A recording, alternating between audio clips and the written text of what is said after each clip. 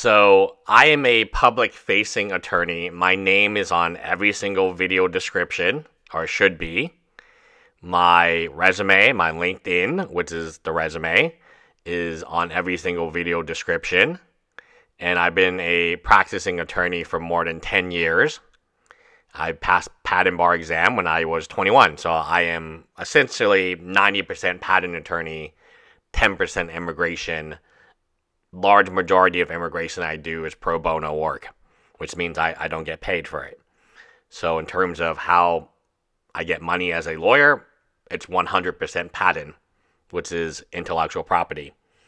So Moon Channel, and let me kind of explain, he became very popular after he told people he was a lawyer. So there is a time gap where he didn't actually say he was a lawyer, and the content had very little to do legally, but then he made 2 videos on Sega and Nintendo on intellectual property, and that kind of blew up his channel, and then he kept going from there. You can see that he makes very good videos every, few months, maybe 3 videos a month, 2 videos a month. He mentioned that his sponsors like seeing 2 videos a month. But in reality, this only began after the whole idea that he was a lawyer. Now, he became a lawyer between 3 years ago and 1 year ago? Maybe. Quite possibly, yeah. But we don't actually have any information, and why this is different from, let's say, somebody representing as a doctor or a business analyst, or I work at Wall Street, is that in many states, including the state that I'm in, New York, and in Texas, if you hold out yourself out to be a lawyer and you're not actually a lawyer, that is a crime. So let me repeat that again. If you say that I'm a lawyer, even online, and you're not a lawyer, that is a crime in many states in the U.S. So we get into the argument of Moon Channel's argument, which is very poorly constructed. Let me explain. Now, I graduated Will and Mary in 2012, but the first thing you learn in law school is how to write a paper, how to do a legal argument. The first thing you do is you look at the facts and you restate the facts. Every single litigation case, every single civil or criminal case is the very same. You have to figure out the facts. You spend a lot of time in something called discovery. You do interrogatories, you do depositions, you do affirmations. There is a lot of time pre-trial dedicated to the facts. Moon Channel spent minimal to no time on the facts of the completionist. This to me is quite bizarre. This to me is very weird that a lawyer would not understand that the facts define the case. And I'm talking about tort, civil law, like criminal law. I'm talking about every single class. Basically in law school, the first thing you do is you look at the facts. And then you say, okay, this is what happened. Okay, this is kind of unique. And some of the facts are actually contested, right? Then you go over the legal theory. In my professional opinion and personal opinion, Moon Channel did not look at the facts. He actually admitted to not looking at all the facts. And even to the point where a lot of facts were available, and he either missed it or he did not look even beyond the surface area. So I'm a little shocked, right? And here's the danger. When he made that video, any lawyer would watch that video and say, you know what? He's wrong. This is terrible. This is very, very poor representation of our profession. Because every lawyer knows you look at the facts first, then you look at the legal analysis, then you come to your conclusion. Without any fact-finding, without any fact. And I think it says it best where this is a very dangerous thing to say.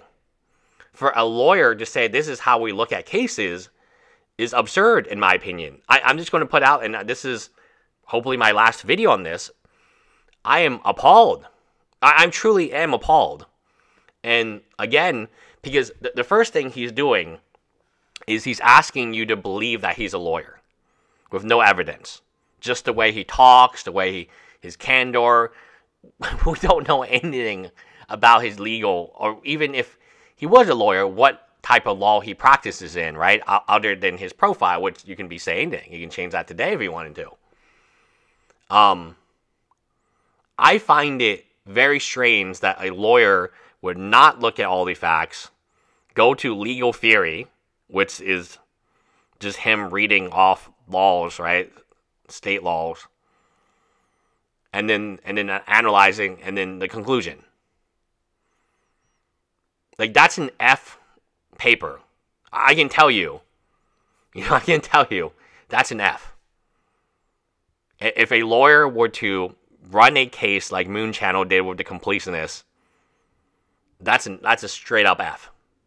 Because you did not look at the facts of the case. So no matter what your legal analysis is, it cannot be correct. Because you applied it to the wrong set of facts, or a missing set of facts. And any basic law student can tell you that you will fail. You will fail. If there are facts out there and you actively ignore them, or you don't look for them, or that you don't. So I'm not accusing Moon Channel of anything, right? I'm just saying it's to me it doesn't seem like, I don't know what university he went to, what law school he went to. I don't even know if he is a U.S. attorney. That's what we're assuming, right, based on his videos. But I do know that the way that he presented that video, which is now deleted, is very bizarre. It's quite bizarre that the facts that and again, Carl accepted his apology, but Carl doesn't speak for me, right? And he doesn't speak for all of you. It's a bizarre take from a lawyer. From one lawyer to another potential lawyer, it's a bizarre take. And the first thing he wants you to believe is that he is a lawyer, and therefore you should listen to him because he knows more than you, the non-lawyer. Where every single lawyer from day 10 of law school understands the first thing you do in any essay, let's say you have a 3-hour essay, the first thing you do for 20 or 30 minutes is you read the facts and you read them again. I think every lawyer is taught this. And then you try to highlight or underline any of the facts that are different from what you expected them to be, or any facts that are contested. Then you make your legal analysis. And people in the comments, they were commenting, wow, great job. 5-5. This is great. And I was like, what the hell? Right? Like, what the hell is going on here? Like, there is no legal analysis, guys, if there is no facts. The legal analysis is 100% dependent on the facts. Right? I mean, Jesus. And then you read the comments, and they're all positive, and they're all like, man, you're crushing it. Wow, I could listen to you talk about tax law for the next 2 hours. Like, I'm like, what? It's so different from the comments I get. Hey, are you a real attorney? And all the things on the description. Hey, are you sure you're a real attorney? I got my real name. I mean, this is like, I don't know, man. I mean, this is what irks me so much, right? I mean, I'm not going to lie to you.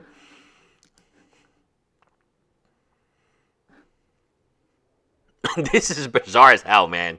That you have that a guy can tell you that he's a attorney. There's no name, there's no bar, that you know nothing about his legal background. Nothing.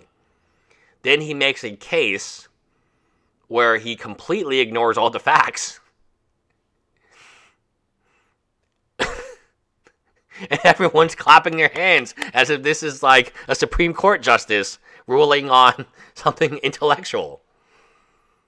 This is so effing bizarre, guys. Like, it's so weird to see this in real time. And I think it takes me time to kind of like work up to my end conclusions. I'm slow, okay, like that. But that's my end conclusion, is like, how can this be happening?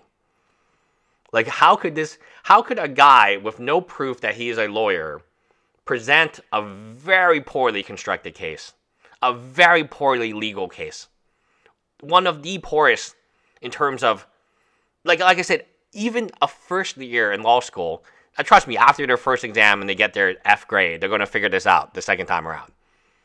You get a fact set. That's all we really get. You get facts. So you spend time reading the facts, highlighting differences from other cases you know.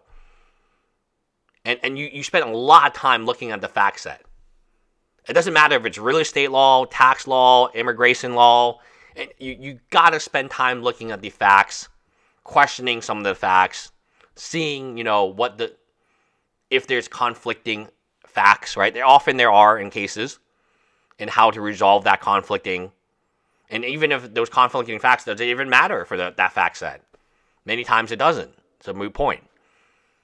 And yet, everyone is just clapping their hands up, saying, wow, what a great legal guy. What a legal mind. A legal genius is out here giving us the facts of the case. This is bizarre as hell, my friends. It's bizarre. This was probably the most bizarre thing I've ever seen online. We don't even know if the dude's a lawyer, guys. I think he's a lawyer, but we don't have proof he is.